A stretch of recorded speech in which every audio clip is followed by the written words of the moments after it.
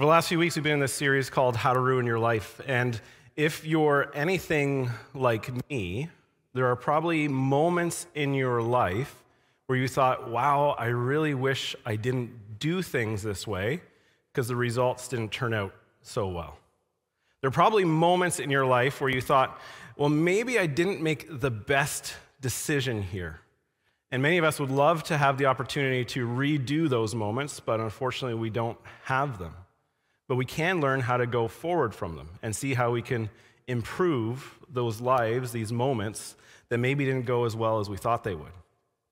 And if you're anything like me, if you're a human being, you probably also aren't a big fan of when people tell you you messed up in a moment in your life. Whether it's in your workspace where someone tells you you did a bad job or you did wrong, whether it's in your home where maybe like your children tell you they don't like what you're making for dinner. Oftentimes, there are moments in our lives where people will tell us how bad we've done something, and we don't usually like to hear it. Sometimes they're fairly serious comments that come our way. Sometimes we did really mess up. Sometimes we really made a poor choice. And so when someone says something to us, we might get a little defensive. We might get our backs up a little. And we try to think of, how do I get out of this? How do I argue with this person, or how do I prove my point to this person that really what I did wasn't so bad, because maybe some other people have done worse, or maybe you try to get out of the responsibility for the decision you made. Probably if you're a human being, there's been at least one moment in your life where you did something and you knew it wasn't a good choice, and you tried to do everything you could to cover it up. We're going to talk about that a bit this morning. Over the last few weeks, as we've been in this series, we've been looking at the life of King David.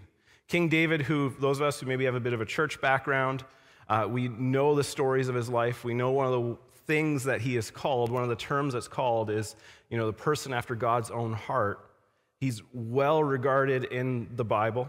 He's well regarded in the historic tradition of the church and in Judaism. But he also made a lot of mistakes. And we've been looking at those mistakes. Not because we want to criticize him, but because we want to learn from him. Because in his mistakes, he also made things better in the end. And we're going to talk about that more next week, about what to do once you succeed at ruining your life. But this week, we're going to look at the third thing he does that causes ruin, implosion, disaster in his life. So if you were with us in the first week, we looked at how David isolates himself, and that's one of the key things we do, is we remove people from our lives who might have wisdom and insight and challenge us. So in David's life, he removes his nephew. He sends him off to war when he should have been going off to war. Someone who would challenge him. We're going to look at one of those challenges today.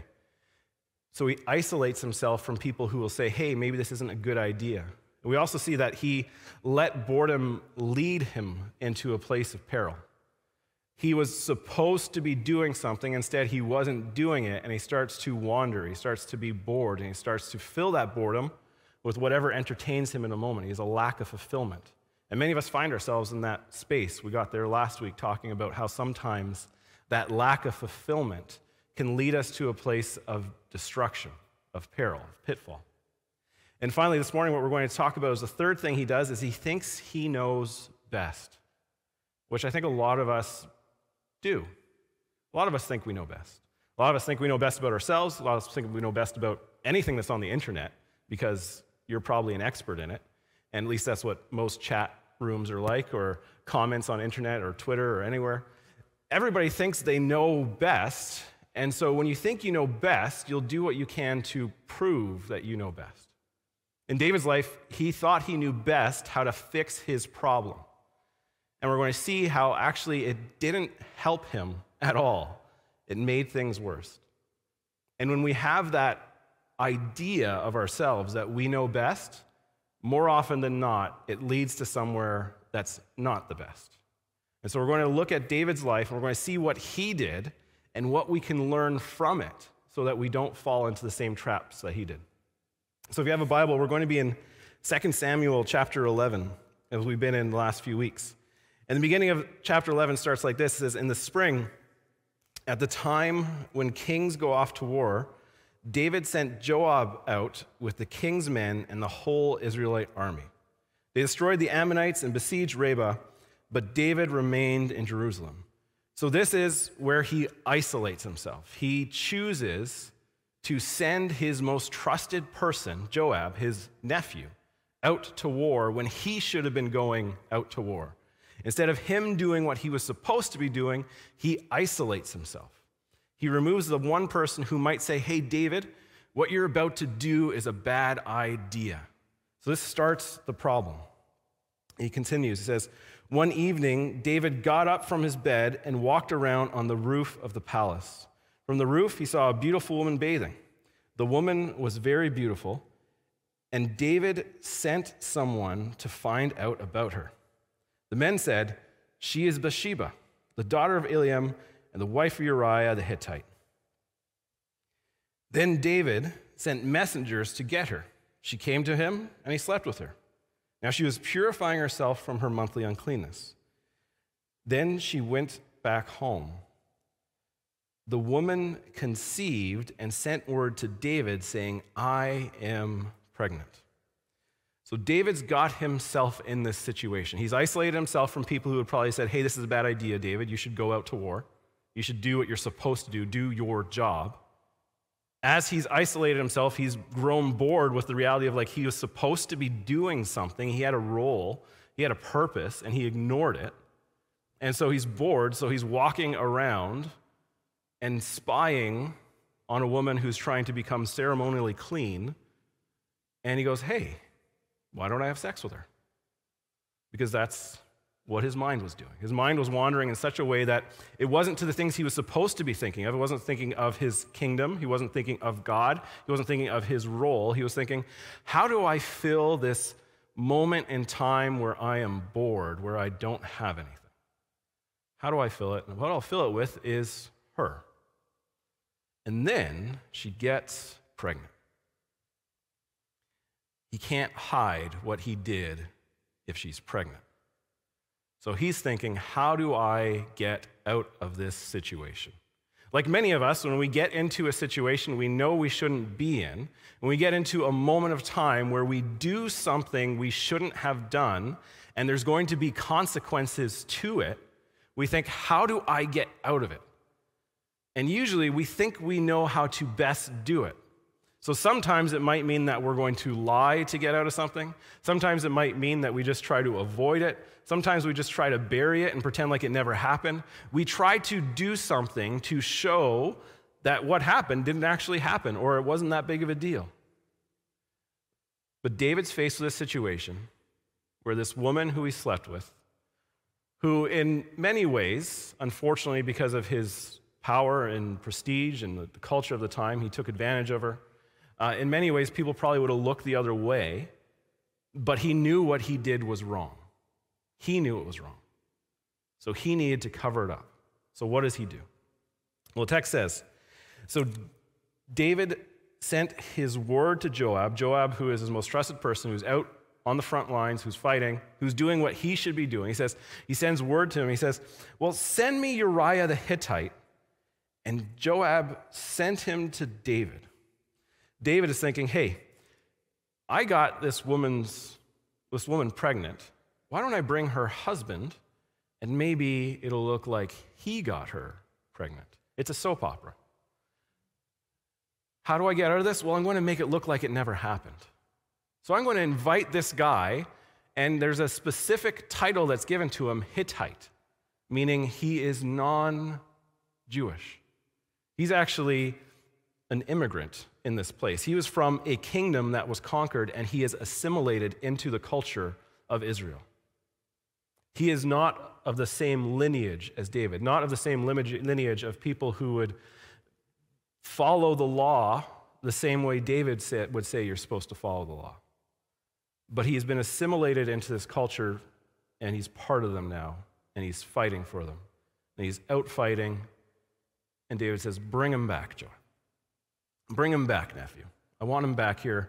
Let's fix this problem. He doesn't say what the problem is, of course. He doesn't tell him what happened. But he sends for him. He says, when Uriah came to him, David asked him how Joab was, how the soldiers were, and how the war was going. So he's making small talk. He's saying, hey, how are things going? You're doing good? You having a good time? I don't know who would ever say they're having a good time at war, but hey, just how's it going? Then David said to Uriah, go down to your house and wash your feet. So Uriah left the palace, and a gift from the king was sent to him. But Uriah slept at the entrance of the palace with all his master's servants and did not go down to his house. Now you might be thinking, okay, well, why is he telling him to go and wash his feet? Well, he could mean go and wash your feet, but if you've been around me a while, I've talked about this before in Scripture, sometimes feet is a euphemism for something else in the Old Testament. Usually, it's about sex. So he says, go home, relax a little, spend some time with your wife. Because David's thinking, hey, Uriah, you're just a guy like me. You know, if you have the opportunity, you're going to go have sex with someone. You're just like me.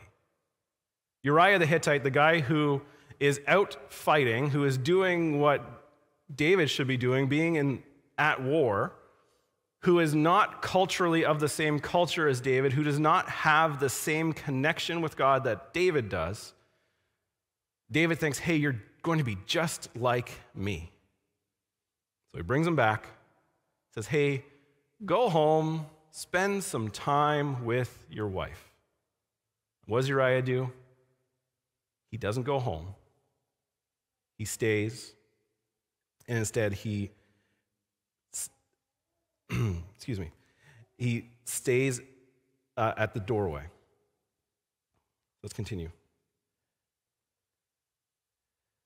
So Uriah slept at the entrance of the palace. It says, then David was told Uriah did not go home. So he asked Uriah, haven't you just come from a military campaign? Why didn't you go home? Uriah said to David, the ark and Israel and Judah are staying in tents, and my commander Joab and my Lord's men are camped in the open country. How could I go to my house to eat and drink and make love to my wife? As surely as you live, I will not do such a thing. As surely as you live, I will not do such a thing. David, who thinks, hey, Uriah, you're just a guy like me, is confronted by Uriah, and Uriah says, actually, I'm not. I have this level of integrity, of this understanding of this is what I'm supposed to do, and I'm going to do it. I'm not just going to go and abandon what I was supposed to do. Like, yes, I'm going to listen to you because you're the king, and if you tell me to come, I'm going to come, but I have a job to do. Everybody else is out there. Why would I abandon them? Why would I give up on them like that?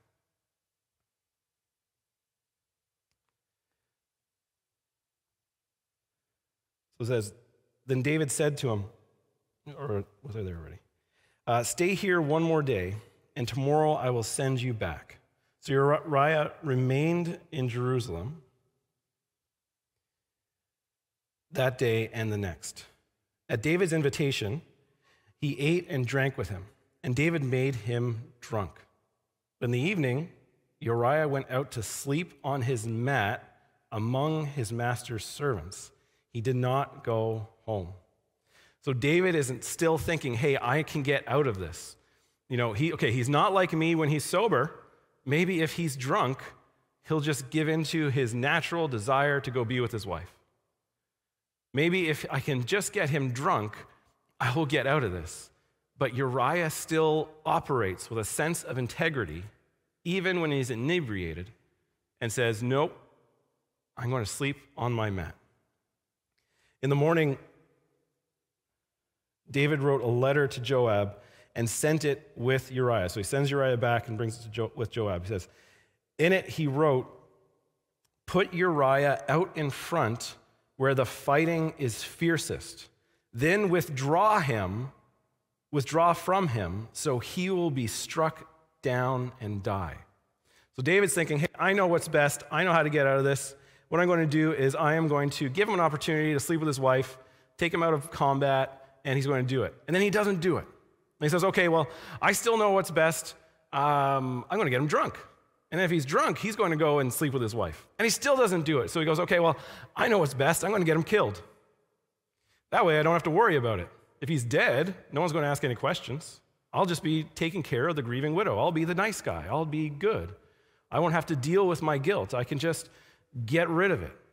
So David sends a letter with him. So Uriah's carrying his death certificate, saying, this is what's going to happen. He sends him back, sends it to Joab, and says, excuse me. So while Joab had the city under siege, he put Uriah at a place where he knew the strongest defenders were. Where he knew the strongest defenders were. So Joab is told by the king, this is what you're supposed to do. So he says, okay, we're under siege. I will put him out there. I have to do it. The king tells me if I don't do it, I'm in trouble. It says, when the men of the city came out and fought against Joab, some of the men in David's army fell. Moreover, Uriah the Hittite died. What he didn't do was isolate him. He didn't leave him to go to the slaughter. He actually disobeyed David by having the army with him and leaving it to chance that he would die. He followed David's instruction to a little bit of the letter. You got to put him out there to try and get him killed. But Joab acted in the sense of conscience and said, no, I can't do it like that. That's not right. And so he sends him out, but he does die. So Joab sent a full account of the battle to David.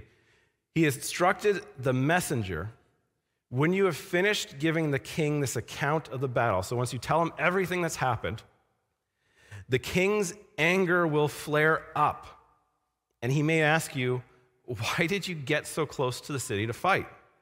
Didn't you know they would shoot arrows from the wall? Who killed Abimelech, son of Jerub? Didn't a woman drop an upper millstone on him from the wall so that he died in Tebez? Why did you get so close to the wall? If he asks you this, so he's anticipating David is going to be ticked off that he didn't actually do what he was told to do, that he didn't actually just send Uriah out to die on his own, that he actually went as an army together and in some sense tried to protect Uriah. He says, if he asks you this, then say to him, moreover, your servant Uriah the Hittite is dead. So you accomplished your goal. Joab knows what's going on. He might not know the details. Probably no one has told him that David has impregnated this man's wife, but he knows there's something up. He knows David's not being the way he's supposed to be. And he knows that he is acting in such a way to bring this man back and then send him back to say, get him killed. That was not the way he was supposed to be. That wasn't right. He wasn't acting in a way that the king should have been acting. And so David, as he's trying to pile on the opportunity to get out of his mess, he's getting frustrated, he's getting angry, and Joab just senses this is going to come. He's not going to be happy about this. And so he says, just at the end, just make sure he knows that the guy's dead. See, what happens is that for David, he realizes he does something wrong, and his integrity's all built up, and he's thinking, well, my integrity's built up because I'm the king and everybody loves me, so I can do whatever I want. And so he starts off by going, hey, why don't I just send my trusted people away?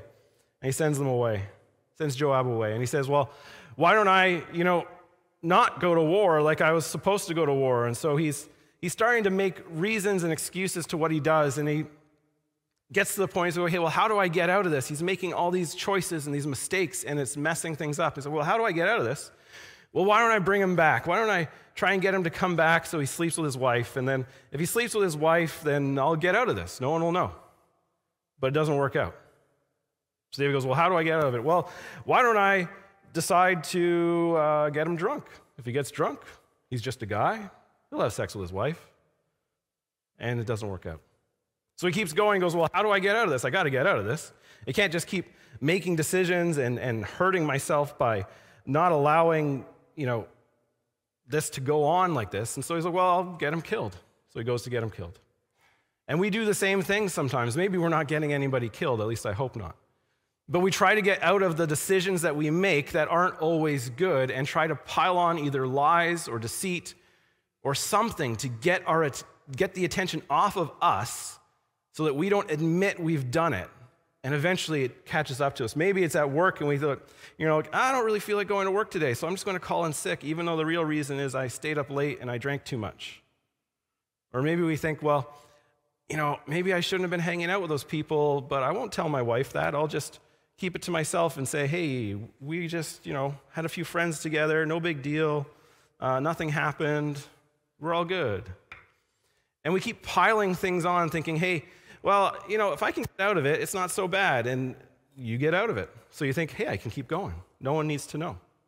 If no one knows, then what's the big deal? And we keep building these Jenga piles in our lives where we're taking pieces of our integrity out. And as we keep taking them out, we can start wondering, well, how long will this hold for? Will it ever fall? Or maybe we don't wonder that at all because we've gone on for so long. And we think, well, we just take these pieces out. We take these pieces out like David did. David kept burying himself. He kept taking pieces of integrity out. He kept lying to try and get out of situations. And as he lies, people die. And as we start to make decisions like that too, we should start wondering, well, at what point is it going to collapse? Which I'm wondering right now as well. And as we wonder and we wonder and we wonder, eventually, it's just going to happen. And it crumbles. And we implode. And for David, that's what happened. It happened to the point where he's like, okay, I just got to get this guy killed because I got to get out of this. The easy thing for us to try and do is to try to think for ourselves, I know what's best. How do I get out of this situation? But the truth is that your solution can cause way more problems than you realize. And when we try to do it on our own, when we think that we know best, like David did, we ultimately implode. We might not see it happening, and it takes time. But when we choose to isolate ourselves from people who have wisdom, who will challenge us, when we choose to let boredom lead us, and we just try to entertain ourselves or try to find fulfillment in things that don't really bring fulfillment, and then when we try to cover up or think we know best in our situations, eventually it comes falling down. And the truth is that we've all had moments where we've done something, whether we regret it or not, we know it wasn't the right choice. So what do we do with it? David had an opportunity, once he got Bathsheba pregnant, to do the right thing, to admit his wrong, to try and work things so that he just confessed and it would be fixed. Not that she wouldn't stop being pregnant, not that the fact that his integrity was damaged, but he could have made things better, but instead he tried to hide it. He tried to get out of it. Too often we try to get out of the wrong we've done, and we cause more problems than we realize. And eventually, it just all comes falling down. So what do we do? Do we try to just get out of it? Do we try to cover up our mistakes? Do we try to pretend like nothing happened?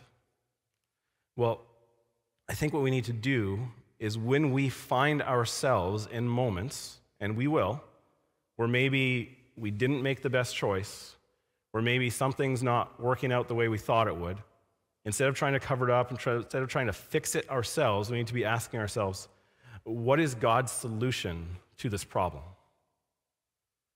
David, at no point in his story, is consulting God.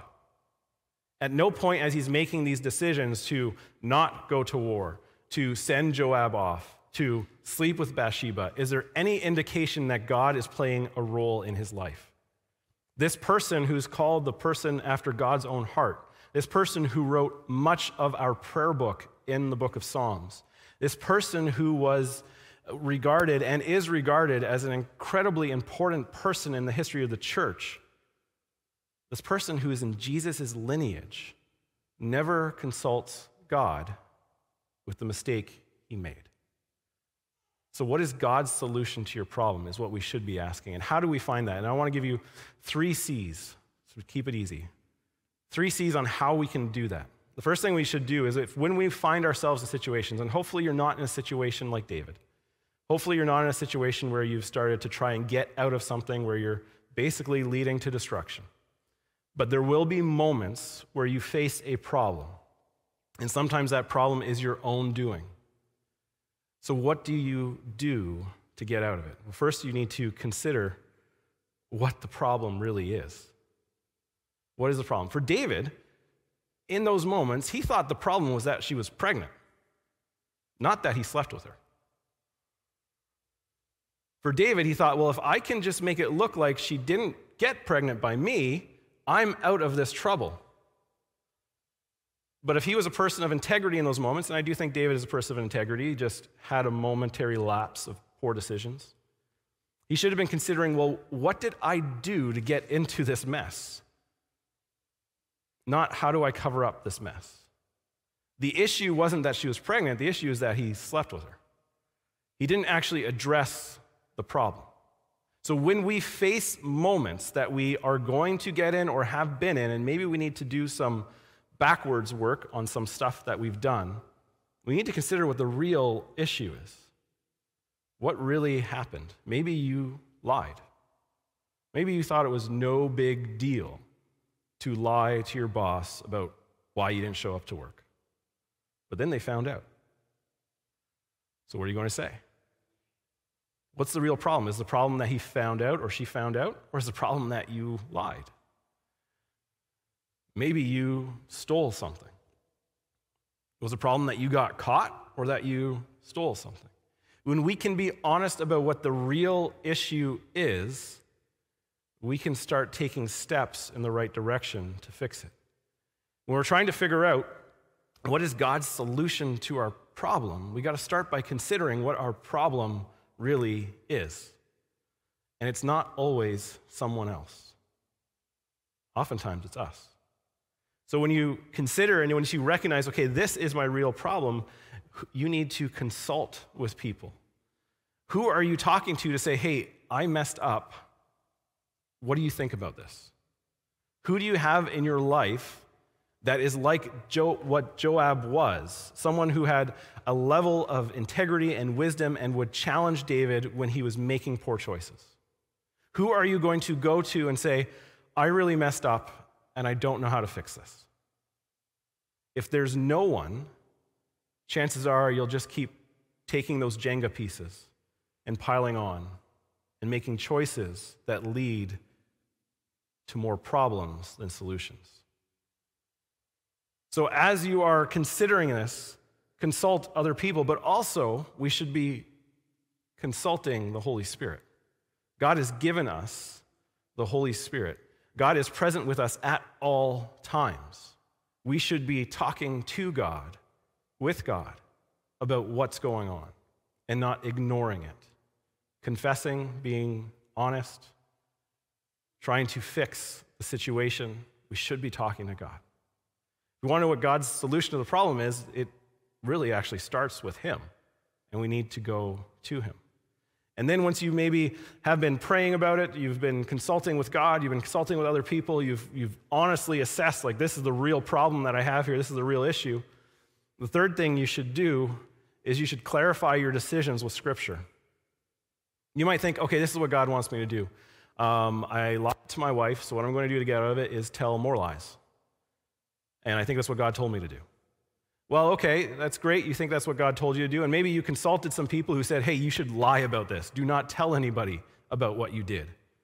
And you go, okay, well, they're saying it, and I think God's saying it because it sounds good to me, because I think I know best. Well, you need to clarify that with Scripture.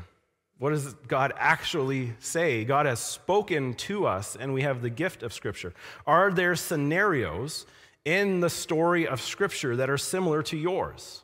Like, hopefully you're not in a scenario where you got someone's wife pregnant and then, you tried to get them killed like David. But if it was that scenario, you could go right to that story and go, wow, this is very similar. But are there other instances in Scripture or things that happen that parallel what you've gone through? And is there wisdom in that Scripture to make sense of it? My belief is that the Bible is not written to us, like directly to us, but it is for our use. And so when we understand who it's written to and what they went through, and we can discern through that, we can see how it can be used in our lives to be followers of God. And so are there moments in Scripture that help us clarify the situation? Are there clear instructions from Jesus, from the Old Testament, from the New Testament, that say, don't do this? Like, do not lie. That's a good one. Okay, then maybe I shouldn't keep lying to try and get out of this problem. Or do not murder. Okay, maybe I shouldn't get somebody's wife killed to get out of this problem. Right? So there might be clear, direct instruction. Is what you think everybody's telling you is right, is what you think is right, matching up with it? We need to clarify our decisions with what God has already said is best. If we ignore this step, we will continue to make poor decisions in so many areas of our lives. David was not clarifying things with God. He was ignoring God in the whole process. And when he did, it just made things worse. But we don't have to be like David with David's bad stuff. We can be like David with his good stuff, which we'll get to next week. We can make decisions to honestly admit to our wrongs. We can make decisions to seek the wisdom of other people to help us make good choices when we've made those wrongs, and to seek the Holy Spirit's guidance to us. And then we can look to Scripture to be our guide, because God does have a solution to our problems. And ultimately, that solution is found in Jesus. That in the death and resurrection of Jesus, we find the forgiveness of our sins. So what our decision was that led us to this path of destruction doesn't have to be the defining moment for our lives. Jesus has given us an opportunity to be different. But if we ignore him in our decisions, we lead to destruction. We have an opportunity to be better. We have an opportunity to right wrongs. We don't have to ruin our lives. As we look at the life of David, thankfully his story didn't end with what he did to Uriah and how he impregnated Bathsheba. Thankfully, there's more to this chapter that we're going to look to next week and see what he did once there was no way of stopping the wrong from happening, what he did and how he realized that he had ruined his life and he needed to get back on track. And I can't wait to share that with you next week. But let's pray right now. God, I thank you that you are the God who is not defining us by our worst decisions. That you aren't a God who says, well, you messed up and there's no chance of fixing it. That in you, Jesus, there is always an opportunity to start fresh, to be forgiven, to be new. And that in you, Jesus, we can take our opportunity and then experience life in all of its fullness when we live a life that reflects you, is guided by you, and is loved by you. I pray this morning, God, that maybe some of us feel like we've gotten to a place where we have ruined our lives. We've made decisions, we've lied, we've stolen, we've cheated, whatever it might be, where we think there's no way back from this. I pray that as we may feel this, we know that that's not true. The truth is, there's always an opportunity for forgiveness in you, Jesus. Doesn't mean it's going to be easy. Doesn't mean that our mistakes aren't going to have consequences. But it does mean there's new opportunity to make right the wrongs we've done. And maybe we're wrestling with how do we make right the wrongs we've done. I pray, God, that we take the time to really consider what the wrong is. That we consult with you, Holy Spirit, and with people of wisdom and character. And that we clarify with Scripture how we should proceed, what we should do to make our wrongs right. And that even as it may be scary to do so, because we worry about hurt or pain or sorrow because of it, that we come to trust you to know that your way is best. And that when we follow your way, even though it's not easy, it is good. I thank you for leading us to the path of good. And I pray that we make choices today, tomorrow, and always that lead in that direction. And I pray this all in Jesus' name. Amen.